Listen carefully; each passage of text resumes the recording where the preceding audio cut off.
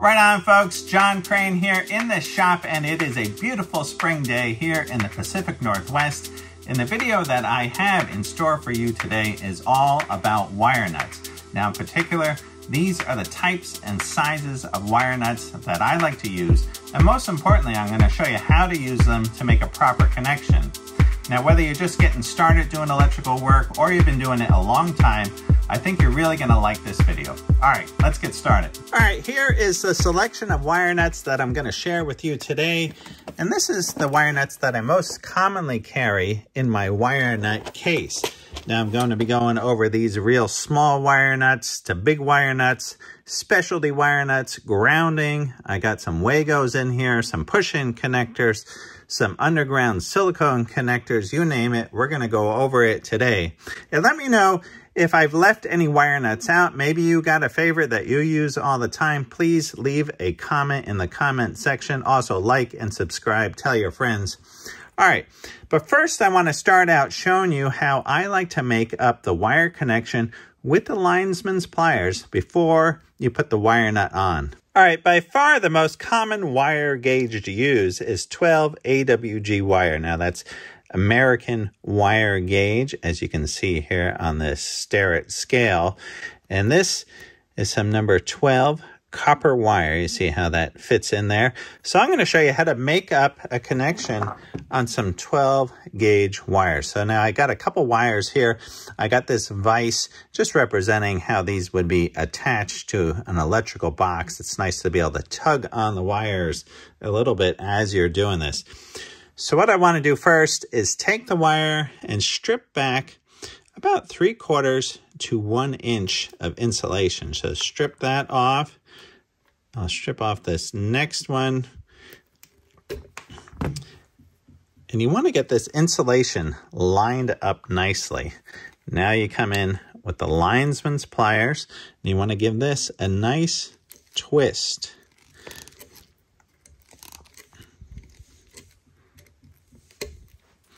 All right, after that's got a nice twist, then you come in and snip this off flat. Now I'll come in with a yellow wire nut, and I will twist that on until that gets nice and tight, and it starts to twist those wires. Now that is a very strong connection. Now I'm going to do 3 wires, and when you put these 3 wires together, you want to put them together in a triangle. See, like that? Not all flat, but as a triangle. Then come in with the linesman's pliers. And again, get a nice twist going. All right, now there's a lot of debate whether to twist or not to twist, and I am definitely in the camp with Chubby Checkers on this one. Come on, baby, let's do the twist. Right? The twist is the way to go. This is a very strong connection. Okay, now I'm doing 4 wires. And again, you don't want these flat. You want to put these all together. Line up the insulation.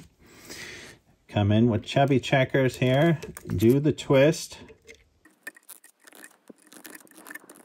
All right, after you get that nice and twisted, come in and snip the top flat.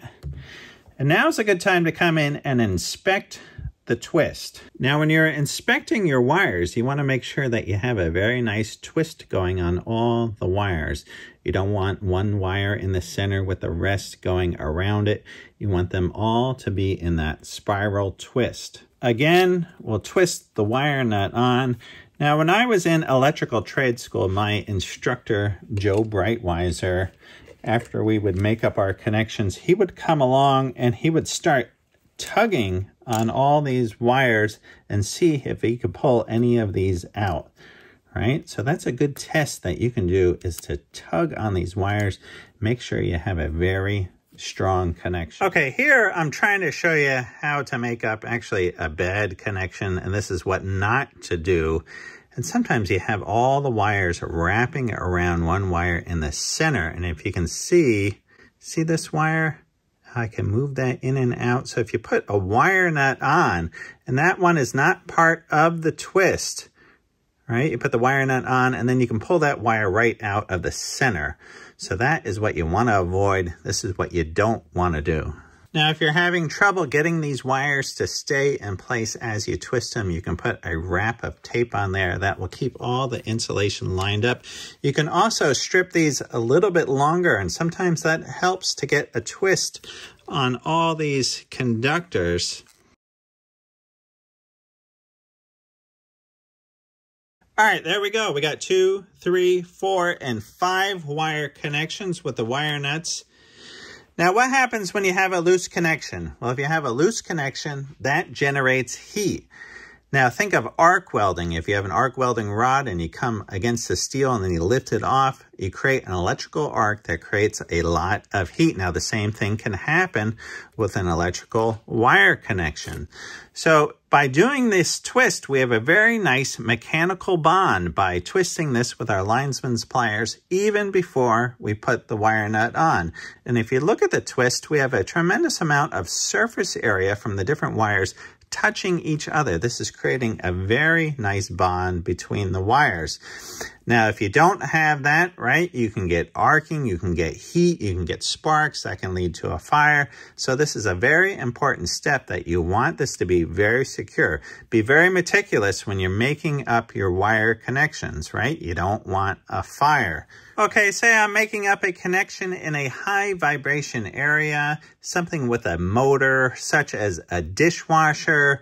Maybe it's a table saw, a piece of machinery. If that's the case, it's nice to have a little added security. And so what I'll do is I'll make up the wire connection with the twist and the wire nut, and then come in with some electrical tape. Give this a nice wrap around. And then even come in with a cable tie and cinch this down. Just like that. Snip it off. And just like that, you got a very secure connection in a high vibration area. Here I am making up a stranded and a solid together. So a lot of times I like to twist the stranded around, but I want to leave a little bit of the solid and the stranded both, so that coil inside the wire nut, if you can see inside the wire nut, there's a little coil spring. That's what's making the connection. So you want that to grab onto the solid copper and onto the stranded. So you put that on, keep twisting until that spring bites into both wires. All right, now I'm going to show you how to make up the Cadillac or the Rolls-Royce of wire connections. And I'm going to show this using this stranded wire. Now, if this already has a heavy twist to it, I like to untwist the strands a little bit so the wires are kind of free there. And here comes the Rolls-Royce anti-ox. It's the Noalox compound. And I like to put just a little dab of this on the wires. You don't need much. All right, you put a little bit of this on, and then you take a brush, you brush this into the wire. All right, you mesh those wires together, come in with your linesman's pliers, mesh those strands together. Now, sometimes if this is a damp location, I'll even take some of this and I'll dab some of this into the bottom of my connector, right? This makes a really nice connection. Then I'll take my tape. This is the Super 33 Scotch tape. Right, get that wrapped with the tape, then come in with our cable tie, cinch that up, and snip that off. All right, let's look at the different sizes and types of wire nuts. If you haven't noticed, I like the brand Ideal. I like the wire nuts that they make, and I've been using those for over 30 years since I started in the electrical trades. All right, let's look at this one. This is a tiny gray wire nut, And this is a minimum of 2 number 22 wires and a maximum of 2 number 16 wires. This is mostly used in low voltage and communication wires. All right, same thing with this tiny blue one right here. This is a minimum of 2 number 22 wires and a maximum of 3 number 16 wires. As we move up to these orange wire nuts, you'll often see these included with lamps and fixtures that you buy. Sometimes these are included with light fixtures. And these will take 2 number 14 wires. But if we look at their chart there, this will take a minimum of 1 number 18 with 1 number 20 and a max of 2 number 14 wires. All right, here's some of the most common wire nuts that we got here is the yellow wire nut. Now this takes a minimum of 2 number 18s and a maximum of 4 number 14s with a number 18, right? They always throw in some weird combination of wires on these charts that you're probably never going to use, right? You're not going to use 4 14s with 1 number 18. It's just strange. But as you get to use these wire nuts, you'll kind of figure out your own system of what is the most secure, what's biting into the wire. You'll find out quickly how many wires you can put under one of these and still feel safe at the same time. This yellow wire nut also conveniently fits very nicely in some 1/2-inch EMT and can be used as a blowgun. Watch out, those things come out with some velocity.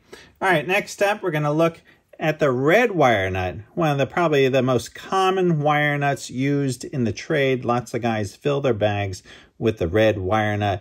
A minimum of number 214 wires, a maximum of 4 number 12s you can put under this. Definitely a go-to wire nut. Now these tan wire nuts, I don't use these as much, but some guys, this is their go-to wire nut. This has a wide range. Minimum 2 number 20 wires, max of 3 number 10s. And sometimes it's all about choosing a wire nut that, covers a wide array of wires. All right, next up is Big Blue. We had the little blue, now we got Big Blue. Minimum of 3 number 12 wires you can put under this, and a maximum of 1 number 6 with 2 number 8s. That's another one of those funny numbers that you give you. So let's just say you can put some number 8 wire under this. Now this, you're looking at your hot tub wire, you're looking at your range, maybe your hot water heater, maybe some electrical heaters. This is a good wire nut. That is probably the biggest wire nut that you can get. All right, up next is the Twister ProFlex line. Now this is the orange and blue. A minimum of 2 number 22 wires, a maximum of 4 number 12 solid wires. These are fairly new in the trade, and I think all that's going on here is it just covers a wider array of wires that you can put under it. Here is the yellow in the red. Now this is the Twister ProFlex. Minimum of 2 number 18s, maximum of 4 number 10s.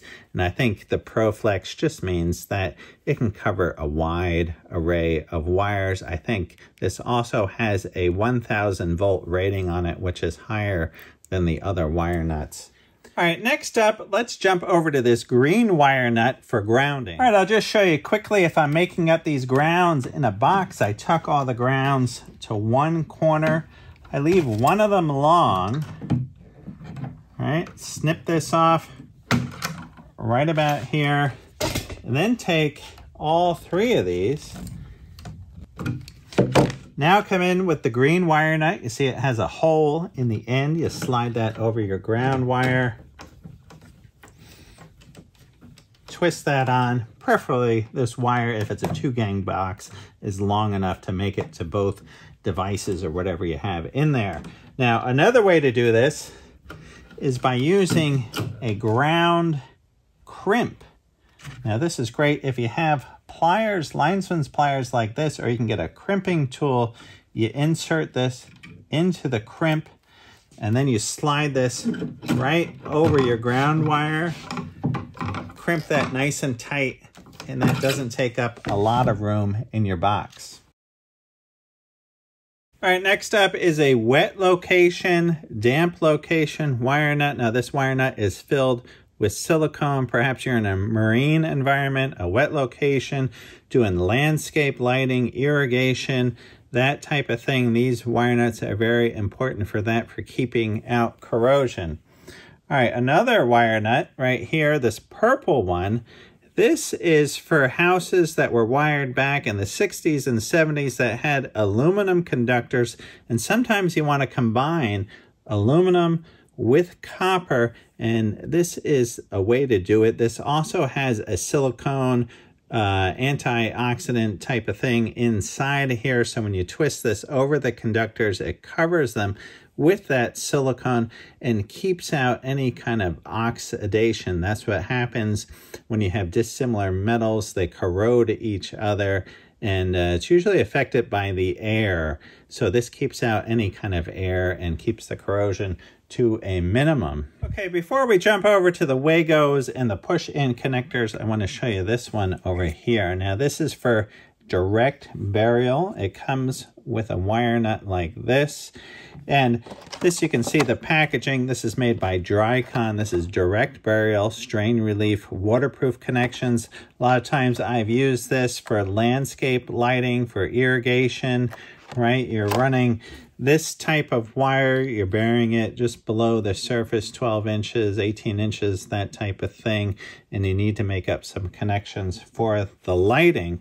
And you can see this tube here is filled with silicone. So you put on your wire nut nice and securely, and then you push this down into the silicone until it goes all the way to the bottom. And you can see the silicone now is just covering that connection completely, and that is keeping out any water and rain. You want to push it all the way to the tip, and then you can spread your wires like this, and it has a little snap connection. Sometimes I will wrap this with tape, and then you just bury this right in the ground, and that keeps any kind of water out of your connection.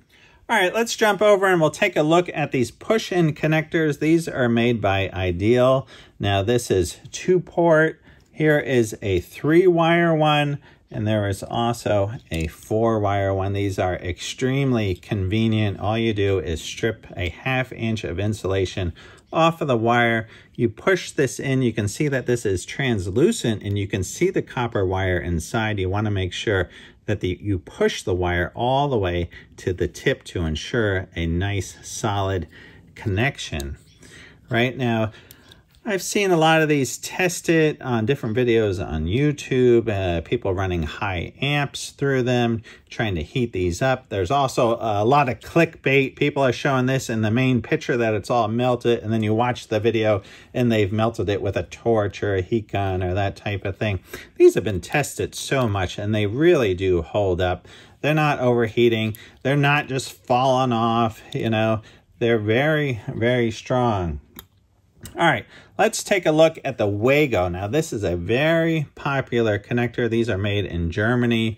These are used extensively in Europe. They're starting to catch a lot of steam here in the United States. And this is a great little connector. This is a lever connector, and you can see if you open up this lever, right, you can pull the wire out. This is great for temporary things, perhaps a ballast, that type of thing, lighting where you're often changing something out. Perhaps you want to make up a fixture before you go up a tall ladder. You put this on the end of your wire, and then you just go up there and you quickly connect this to your wires up there. This is also great. You can see here, let's see if I can get this to focus, that I have stranded wire, I have solid wire. So this is a great connection between stranded and solid. These can also take a tremendous amount of heat. And it's just so nice that you're able to lift up this lever, release the wires, and these will take a wide range of wires. So this takes 24 through number 12 AWG wire. I should also say the strip gauge is right here. This is 11 millimeter, which works out to be about 7/16 of an inch that you want to strip off of the wire before you insert it. You can see I've stripped that stranded wire right there. You just stick it right in, push it down, look through the translucent plastic, make sure it's all the way to the end. And again, very strong. You'd be hard pressed to pull that out of that connector. Also wanted to say real quick that these have a hole on the end so you can stick your probe of your electrical meter in there. You can get a continuity test. You can get a voltage test right there. They have a hole there. They also have a hole on this side. These Ideal ones have one as well. You can just slide your tester right down that little slot and check voltage. So very convenient. All right, right on, folks. I think that was a pretty comprehensive overview on wire nuts. What do you think? Right? Maybe I left out your favorite wire nut or connector. If so, please leave the name of it in the comments and I will check it out. And if you know anyone who's wiring a house, wants to, check out this video, you want to share it with somebody, please send them the link. Tell them about my channel. Please like and subscribe. And don't forget, 1/2" EMT, yellow Ideal wire nut. Just put that right in there. It makes an awesome blowgun. All right, don't shoot anyone. All right, right on. I hope you guys are doing great, and I'll see you all soon.